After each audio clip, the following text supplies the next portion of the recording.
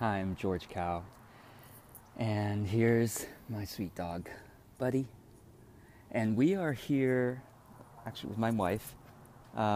She's in the house right now, at an Airbnb in Benicia, California. I've been taking these every 3 weeks. We take just an overnight in a local town Airbnb, affordable place. But we were just so lucky to find this place. This is ocean, not an ocean. There's a view of I think it's a reservoir or a bay, I think.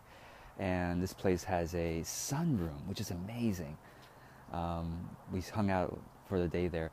Anyway, in this short video, I wanted to talk a little bit about videos. One of the questions I got in my Facebook group was from Lure, who said, "What's my recommendation for using video to engage with audience, with one's audience?" There's YouTube, there's Facebook video, there's Blab, there's Periscope. So let me just talk a little bit about each one of these. Basically, if you're going to upload video, I've noticed that uploading video directly to Facebook, it gets the most engagement. Sometimes people think, well, I thought I did that. I uploaded to YouTube and then I shared the YouTube link to Facebook, but that's not the same. Take the video that's on your computer, okay, or on your phone. If it's on the phone, then what I do these days is I take the phone's video file, put it on the desktop, on the computer, laptop, and then I go to Facebook, and on my timeline I click on share photo/video, and then I find the video file and upload it directly to Facebook. If you do that, and you also do this on YouTube as well, you'll find that you'll get more views and more engagement if you upload it directly to Facebook. Okay? So give that a try. Try it, I would say, at least with 10 videos before you make a judgment on how it's working out for you. Okay, so what about Google Plus and LinkedIn and Twitter? Because I use those as well.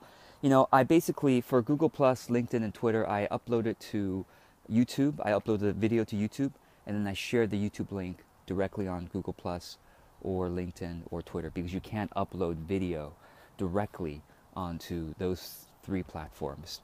But they don't get as much engagement as uploading it directly onto Facebook. So I do those Google Plus, LinkedIn, Twitter because there are some people who follow me there. But you don't need to use all those. I would say if you're just going to use one video platform, just use Facebook for now, really.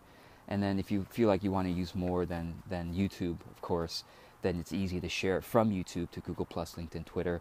What about Blab and Periscope? Okay, so Blab and Periscope are live video platforms, meaning you are doing it in real time. I mean, this is pre-recorded.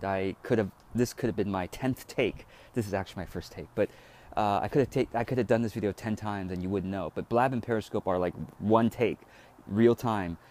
With Periscope, it's a lot of fun because people will watch it from different parts of the world, and they'll press the screen to give you hearts. You ought to try it out. Try it out, a couple of times. People talk about all kinds of things on Periscope. Just give it a try and see how you like it. I would say try it Periscope 3 times and see how you like it. Blab is meant to be sort of like a panel discussion. So if you want to have a discussion with a couple of colleagues on a particular topic, Blab is a great way to do it. Blab, I found, is a nice way for people to discover your content and videos. I found that actually in the short term, Blab is better for content discovery than YouTube is. In the longer term, though, it's better to have your video on YouTube because people might find it a year, 2, or 3 later. So Blab is a lot of fun as well because it's live and it's easy to bring people on and have a panel discussion. Give it a try. I would say do a couple of Blabs.